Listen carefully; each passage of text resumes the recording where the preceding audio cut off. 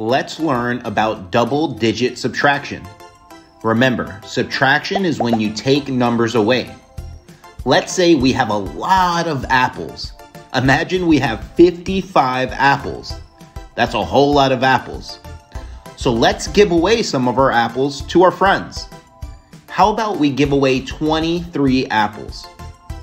Now let's find out how many apples we have left by subtracting 23 from 55.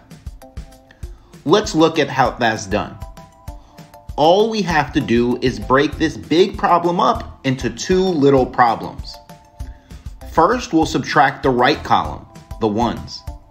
What is 5 minus 3? Do you know?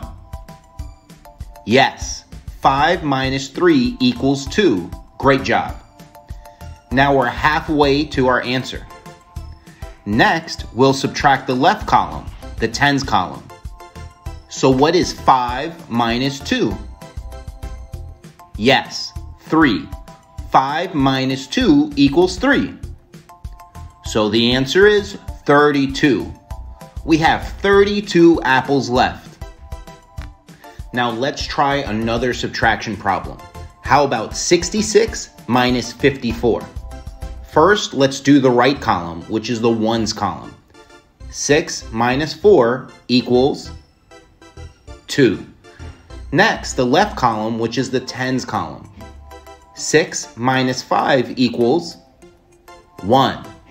So our answer is, that's right, 12. Now let's learn double-digit subtraction with regrouping. This happens when we subtract, but the lower number is higher than the top number. Let's look at this example. 23 minus 17. Let's always start by subtracting the numbers in the ones column. So what is 3 minus 7? Well, we can't do this without regrouping because we can't give away more than we have since 3 is smaller than 7. So we have to do a special trick called borrowing. We're going to borrow 1 from the tens column like this.